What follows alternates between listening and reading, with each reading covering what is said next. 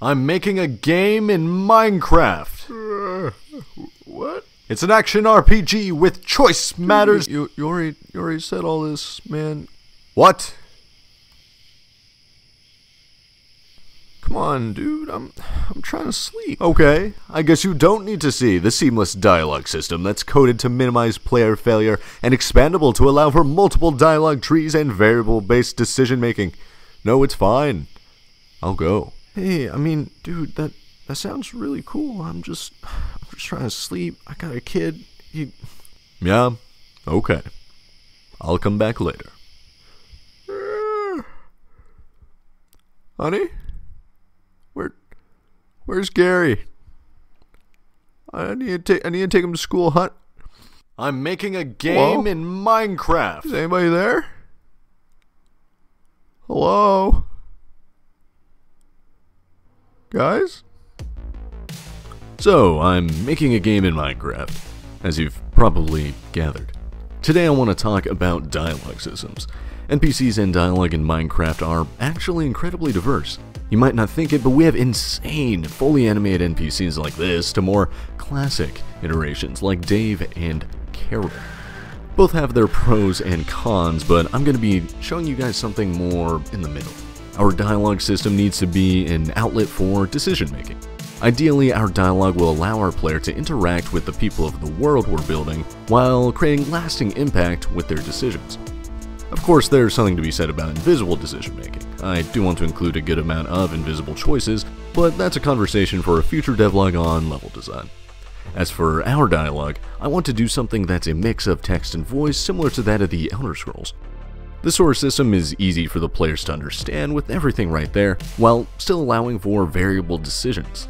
Variable decisions mean the player being able to unlock hidden dialogue options if they, say, have a secret item, or maybe if a stat is high enough.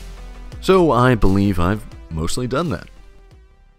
So we did comment of the week in the final True Survival devlogs. We're going to be doing the same for Project Riptide. Odd Tomato asks on the last devlog, what was your inspiration to do this? Well, as I've said there, it's hard to say specifically, but certain RPGs and different games have all kind of come together to make that inspiration. I'd say games like Stanley Parable, Breath of the Wild, Skyrim, and even Minecraft adventure maps like Sabogi's Doomed.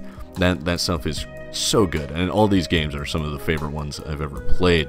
One of the things I want to bring into our game from there is just the ability to emphasize gameplay that isn't combat. We're going to have combat, don't get me wrong, this is an action RPG, but combat doesn't have to be the only game mechanic, and I want to make sure to bring that and sort of the just player interaction into what we're doing here.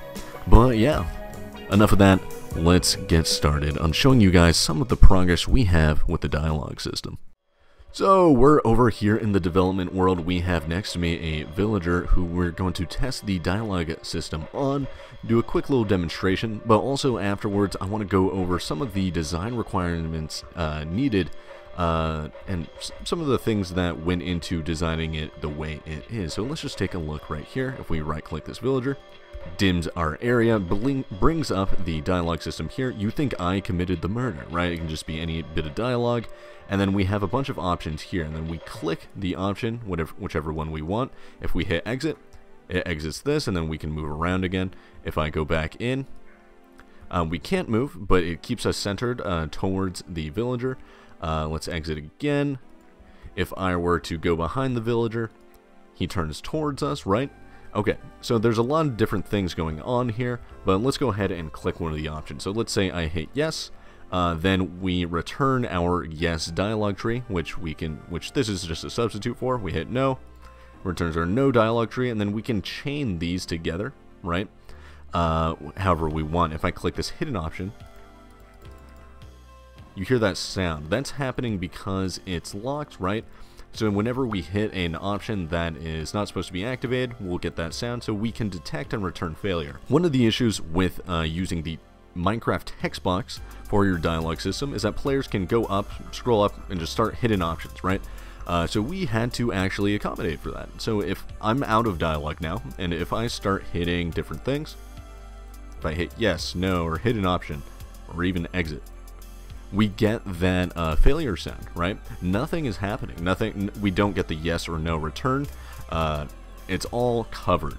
That's because we're using a scoreboard to detect where we are at in the dialog tree, and these options will only activate if they're clicked while the score is set to a certain state, right? So if we hit yes, we get the yes, hit no, we get the no, and then hit option, failure, exit, works perfectly. But if I hit exit again, nothing happens. The same thing would happen if I scrolled up to an earlier instance of that dialog. All failures, nothing's happening, right? And that's exactly what we want. That is exactly what we want in a dialogue system when we're making something big like this in Minecraft. Because if we can reduce player error, that means we can get a much wider breadth of audience, and I'm really excited for that. One of the things I do like is that it kind of darkens the background, so we get this background on our text, so it's a lot easier to see, right? If I were to hover like that, just point it at the villager, then bring up the text, it has this completely natural black background, and it always focuses in on the NPC. Hello, welcome back to another World Building Wednesday. I know you guys are excited. We are inside Blockbench. If you didn't know, Blockbench is a 3D modeling program that can be used to create mobs, blocks, items, things of that nature. Here we have a custom modeled barrel. Basically, I wanted to just show you guys this real quick, as well as start a discussion. What do you guys think about custom modeled blocks inside Minecraft? We're definitely going to have things like custom modeled armor and weapons and whatnot, right? But blocks in particular, like using furniture and just custom props in general, well, what are your thoughts on that? I know for some it can be a bit jarring, right? I personally think it can look alright if used sparingly, if we don't go too overboard, and make sure to keep a generally blocky feel. But other than that, I think it can look pretty good, right?